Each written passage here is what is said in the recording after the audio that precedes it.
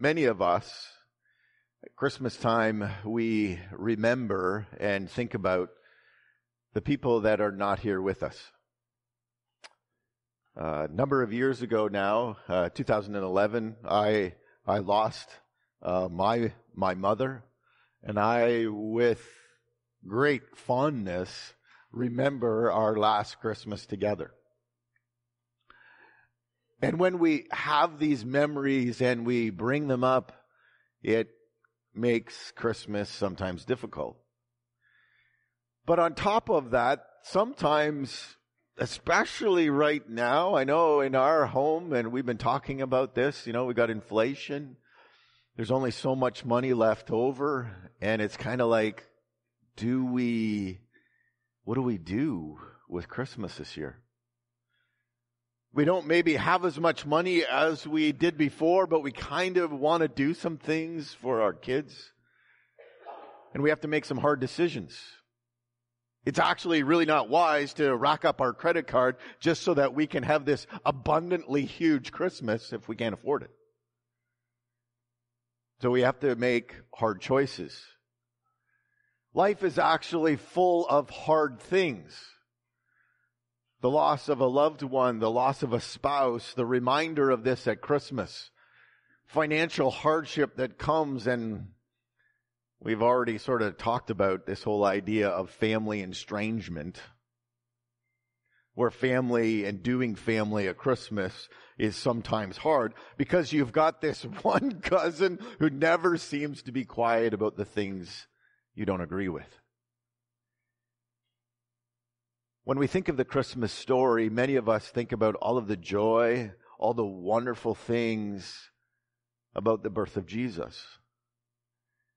But a lot of times at Christmas, we don't stop and think about this person who had a really, really hard time with the birth of Jesus. Now you might immediately be going, well, wait a second. Who in the world would have had a hard time with the birth of Jesus? Like Mary, we think of Mary, like Mary had this angel come to her and all of a sudden she's going to be carrying the Son of God. We've talked about Elizabeth and Zachariah and the wonderful news about them being able to have a child, being John the Baptist who would lead the way for Jesus. But there's a person in the story of Christmas that very often is overlooked because what he went through was very hard. Turn with me over to Matthew chapter 1, verses 18 to 25, and we're going to look at Joseph. Now, Joseph later becomes the husband of Mary, the earthly father of Jesus. But Matthew tells us this perspective of the Christmas story that is very, very important for us to wrap our heads around as we think and prepare for Christmas. I'm going to read from Matthew chapter 1, verses 18 to 25. You can follow along in your Bible or a phone or tablet, whatever you have. This is what Matthew writes. He says, "Now, the birth of Jesus Christ took place in this way. When his mother Mary had been betrothed to Joseph, before they came together, she was found to be with child from the Holy Spirit. And her husband Joseph, being a just man and unwilling to put her to shame, resolved to divorce her quietly. But as he considered these things, behold, an angel of the Lord appeared to him in a dream, saying, Joseph, son of David, do not fear to take Mary as your wife, for that which is conceived in her is from the Holy Spirit. She will bear a son, and you shall call his name Jesus, for he will save his people from their sins. All of this took place to fulfill what the Lord had spoken by the prophet. Behold, the virgin shall conceive and bear a son, and they shall call his name Emmanuel, which means God with us. When Joseph awoke from sleep, he did as the angel of the Lord commanded him. He took his wife, but knew her not until she had given birth to a son. And he called his name Jesus. You may have not have ever thought or dwelled upon the misery of Joseph. It is very obvious in reading this little portion of the Christmas story, and it's interesting that Luke doesn't start this way. Luke backs it up and starts, as we talked about last week, he starts with John the Baptist and Elizabeth and Zechariah, but Matthew starts with Joseph. And he says, this is how the birth of Jesus came about. And his emphasis is on this Joseph character who actually had a pretty hard time with this. And I want you this morning, as we go through this, to actually put yourself into the shoes of Joseph.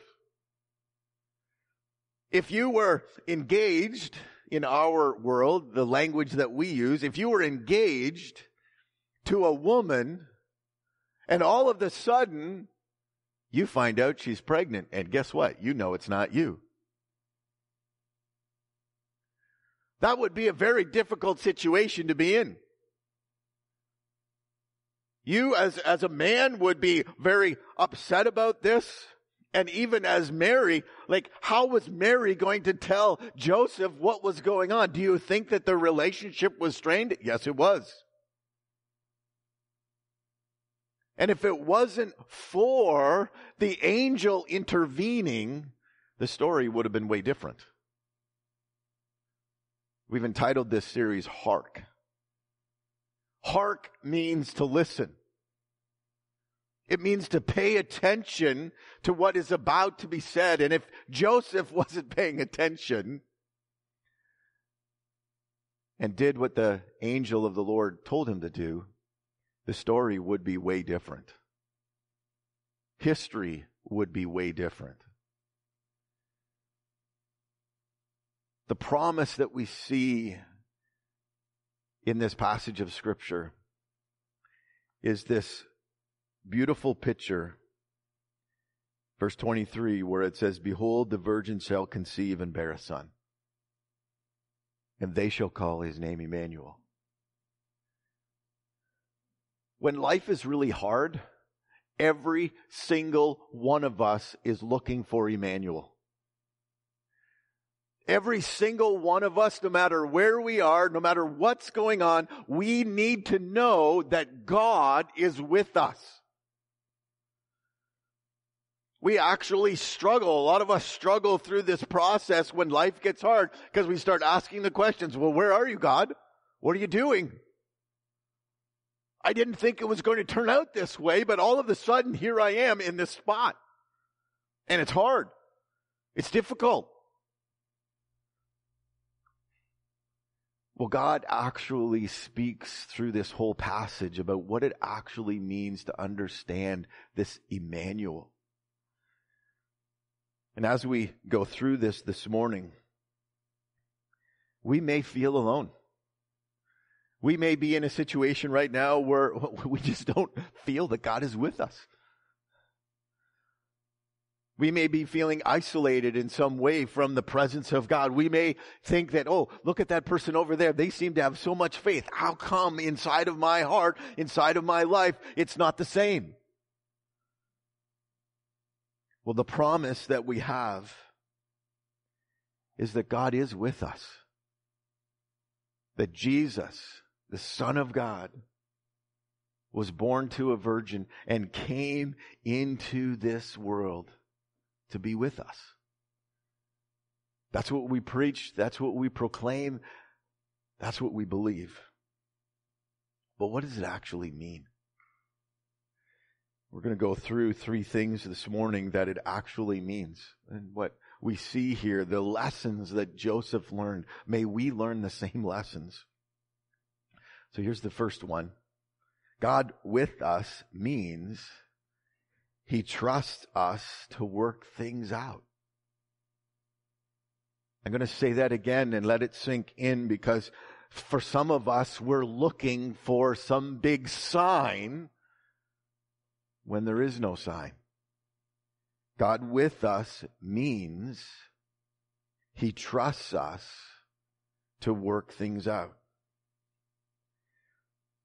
Now let's look at the passage of Scripture here, and the story of Joseph. We see that Joseph has been betrothed to Mary. Mary has found to be pregnant with child from the Holy Spirit. And her husband gets wind of this. And it says that he's a just man, which means he has morals, he has ethics. It means that he wants justice in the situation. At the same time, he's actually unwilling to put her to shame. He does not want to embarrass Mary. And so he resolves to divorce her quietly. Now, Joseph, up until this moment where he has a dream, is placed into a very difficult position. And I want you to put yourself in that same position this morning. He is actually, and this is what betrothment meant at that time, he is placed into a legally binding agreement that they were to be married. Now, we don't actually do things that way in our Canadian context today. We do what's called an engagement, and a lot of times things get broken off in an engagement, and sometimes there's not a lot of excitement around the engagement. All of the excitement is around the wedding.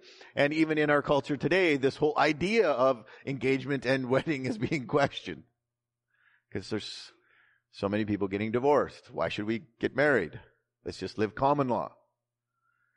But this is a big deal in the time of Mary and Joseph. So what did this legally binding agreement mean? Well, they were pledged to be married.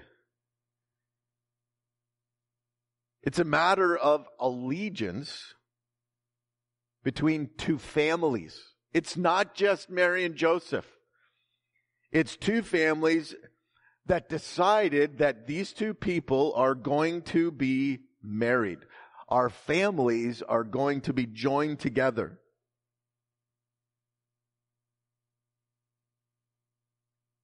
And there was dowry that was paid. There was a negotiation that took place between the families. And when there is a change of intent by one party, it is a very serious matter, and it may be referred to as a breach of promise or a civil transaction that has been broken that would lead a family or group of families to court. This isn't some slight thing happening. The amount of pressure that Joseph was under, when you start to think about, it's not just Mary, it's the potential father-in-law, mother-in-law, all of those cousins. It's the money that has been exchanged. It's the promises that have been made. And all of a sudden, he finds himself now looking in a natural way at this circumstance that his wife has committed adultery with another man. That's hard. But Joseph doesn't bend under the pressure. Joseph acts as a just man. Now, one of the things that's so important for us to realize is that justness that Joseph had came and comes from God.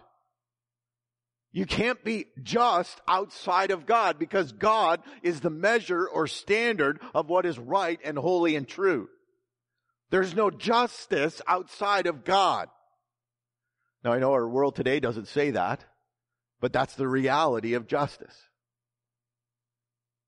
So he's a just man. He's leaning in on his heritage as an Israelite, as a Jew, and saying, I got to be just about this. But he's also willing to be compassionate. That compassion is not coming from the world. It's not coming from himself. None of us would sit there and go, oh, you know what? This person that I'm supposed to be married to is committed adultery. Oh, I'm going to be compassionate. That's not going to be natural, okay? It's not natural to do that. But here he is being compassionate because all of a sudden he's saying, you know what? I don't want to embarrass her. I care about her. I love her, and I don't want to embarrass her family. So this is what I've decided. I've decided that I'm going to divorce her quietly. All of that decision making came about in the pressure, in the difficult search situation of being in something, thrust into something that he did not ask for. But God didn't show up. He makes this decision to divorce her quietly because everything inside of him, all of his ethics, all of his morals, all of his justice, all of his understanding about God says that this is what I need to do. And what this means for us is that when things are hard and God doesn't seem to be sending you a dream or this supernatural thing happening, we actually need to understand that he's trusting us to work things out. You see, everything that Joseph needed for this moment, God had already given to him through his word, through the understanding that they had at that moment in the time about the Messiah, about God and who God was. And he was acting according to those things. And God was trusting him to work this out. And none of us would want to be in that situation. And some of us maybe wouldn't even make the decision that Joseph made. We wouldn't make the decision to divorce that person quietly. We would want to make the decision to divorce that person and have them experience as much pain as possible because of the pain that we're in. When God says that he's with us, there are moments in our life where he is trusting us to work things out. There's an awesome passage of Scripture in 2 Peter 1:3, whereas Peter is writing to the church, he's reminding us of this. And I want to remind you of this morning. If you're in this difficult place and you are there and God is actually trusting you to work things out, this is what Peter says to the church. He says, his divine power has granted to us all things that pertain to life and godliness through the knowledge of him who called us to his own glory and excellence. God has given us all things that pertain to life and godliness.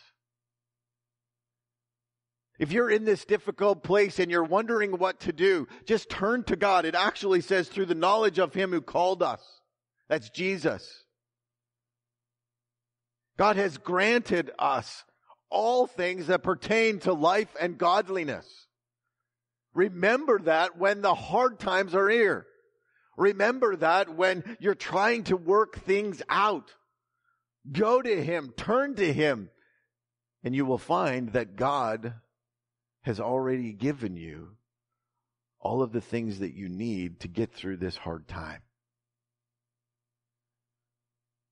Well, that's not the end of the story with Joseph. But up until this moment, Joseph has bore the shame, the mocking, and just think about this for a minute. The family members, they find out. Joseph, did you hear about Mary?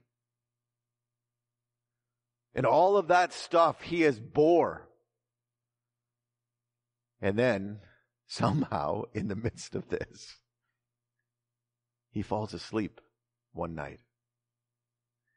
And as we read in the story,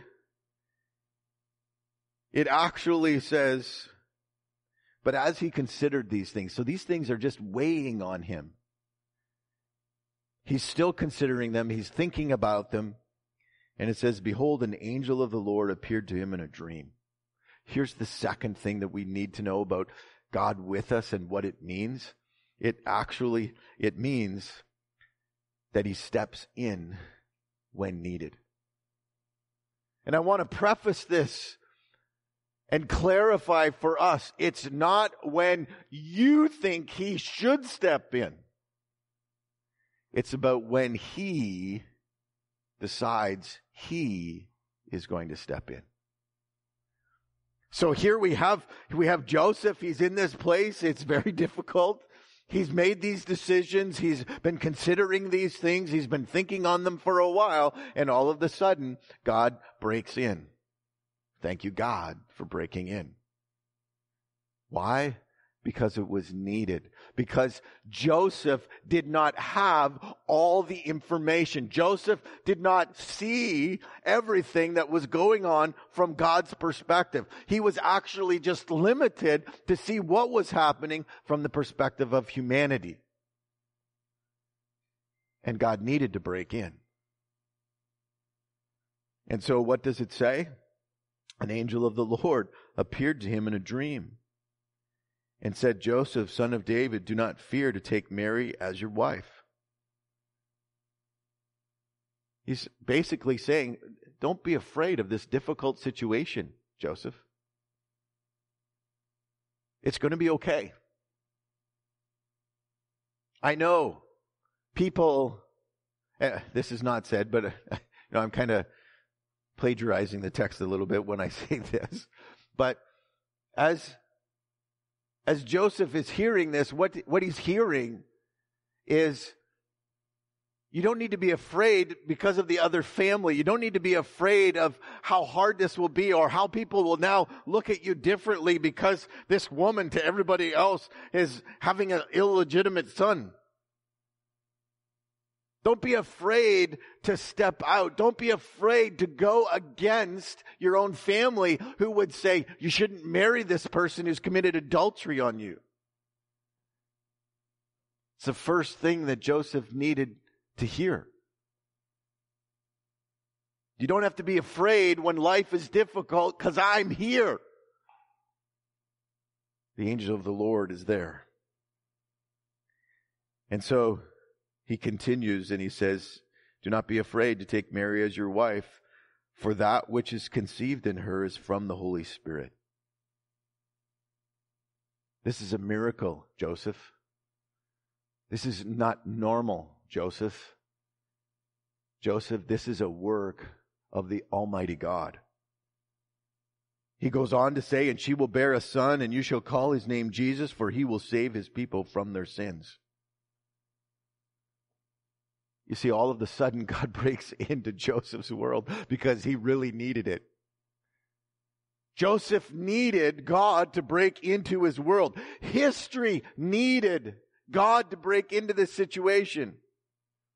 We know when we look forward in the New Testament, what we see is that there are apostles that are brothers of Jesus. Half-brothers, by the way. And all of a sudden, this connection between Mary and Joseph becomes very important in the sovereignty of God as he plays out the rest of history. It is very important for Joseph that God steps in this moment because God is needed in that moment. And God sends an angel to send a message. You see, God with us actually means that God steps in when he's needed. Not when you think he's needed. So much of the time, when we are in difficult situations, We are on our timetable saying, God, you got to step in now. Oh, God, you got to step in now. Like, God, would you get this right and step in now? Yeah. And he doesn't. And that challenges our faith. But I want to say to you this morning, it's not about you and it's not about me. It's about him. God with us is about him. And he steps in when he is needed and when he says is the right time. You see, because what's at stake here is God's sovereign plan. And God steps in when his sovereignty is on the line. God steps in when his reputation is on the line. God steps in when people want to attribute things to other things rather than God. And God steps in. And for some of us, we are longing for God to step in. We live for those mountaintop experiences where God steps in and we're just like, wow, that was so amazing, God. And I'm sure that Joseph woke up that way. Well, God, you could have just told me this before it all happened. But wow, this is awesome. This is incredible, God. My wife, my person that I'm betrothed to is going to carry. She's going to be the one in the scriptures that talk about the Messiah. This is incredible. I can't believe this is happening. What an experience. Every single one of us longs for those moments. But here's the thing. Those moments are rare. They are rare. Because God with us means that he trusts us to work things out. And he actually only steps in when he's needed. And you need to know this. You need to bank on this. You need to write this down and put this date around it. Is that God steps in when it's needed. That's who he is. And it's determined by him, not us.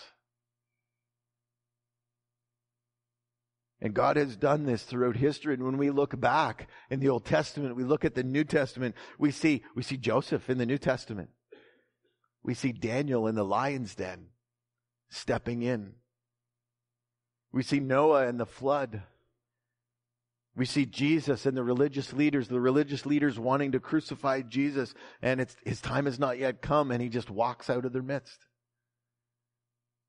God will do exactly the same thing for you, because he will step in when it's needed for you. The comfort in the midst of a difficult situation, knowing that God trusts you to work through this, and knowing that he's going to step in from his perspective if it's needed, means that we just have to lay back and trust him. No matter what kind of difficult circumstance that you're in right in this moment, let me encourage you to just trust him. He is with us. He trusts us. He's given us things, all things that pertain to life and godliness. And if it's really, really, really important from his perspective, he's going to step in. So trust him. Here's the third lesson that we learn from Joseph. And that is that God with us means he empowers us to do what's right. Notice as verse 24 and 25 goes on, like Joseph just awakes from this dream. He's been sleeping. And it says he did as the angel of the Lord commanded him. He took his wife. Meaning, he wasn't going to divorce her. He wasn't going to be afraid of all of the things that people would say about him. but he still had his ethics. And it says, but knew her not until she had given birth to a son. You see, we now see Joseph do the most difficult thing in the eyes of the world. He obeys God, and he embraces his wife, meaning that he will embrace the shame of her pregnancy that's out of wedlock. He will be misspoken of, but he's okay with that. He will bear being jeered by family members who don't understand. They will not understand why he is doing this. Because remember, he had actually already resolved to put her away quietly, meaning he had come to a decision after much struggle about what to do, and now he changes his mind. And what he's objecting himself to is that he will stand in the midst of mocking, because there will be people, when the story gets out that Mary is actually pregnant through the Holy Spirit, that will laugh about that. But that's not what he does. He embraces the mockery. And he obeys what God has called him to do. So he's going to treat her honorably by not knowing her intimately until the birth of Jesus. He's going to take everything. He's not going to fear. And he's going to do what's right. This wasn't easy either. And in fact, this had this whole new list of hardships in the midst of this. Because I think for some of us, we're like, okay, sooner or later, the difficulty will be over. Well, yes, it does, eventually. But we know from the story of Jesus that Mary and Joseph and Jesus, they actually fled from Herod down into Egypt. Like, it wasn't getting that much easier. And in fact, all the ridicule about Jesus and his claims of being the Son of God, and then his crucifixion and resurrection, like, just think about Joseph then. But God, with us, means he empowers us to do what's right. You see, what we see happening in Joseph in this moment as he awakes from this dream, all of a sudden he's got this new resolve to obey, to do exactly what God has called him to do. Because God stepped in when it was needed. And now he had this new sense of purpose because he was going to do what was right. And this is how God shows up, being Emmanuel. He empowers us through the power of the Holy Spirit. When we confess faith in Jesus, God's promise is that he will send us a helper who is the Holy Spirit to live inside of us, to lead us and guide us into all truth. That's the empowerment of God with us so that we will do what's right. So don't necessarily go looking for some big thing. Go looking for what God has already done. He's given us his word to guide us. He has empowered us through the Holy Spirit to live inside of us, to know faith, to understand the promises of God, to go forward in what God has commanded us to do. God is with us, even now. And sometimes we're always looking for this big angel appearance or this big thing happening in our life where we feel the tingles and we're just like, oh, I know that this is God. But God has given us so much more than those things to get through the difficult times. And I don't know about you, but when I'm in a difficult time, I don't find it really easy to get the tingles. In fact, it's sleeplessness. It's struggling through and second guessing myself because we're focused on the difficulty, not on the fact that God is with us in the difficulty.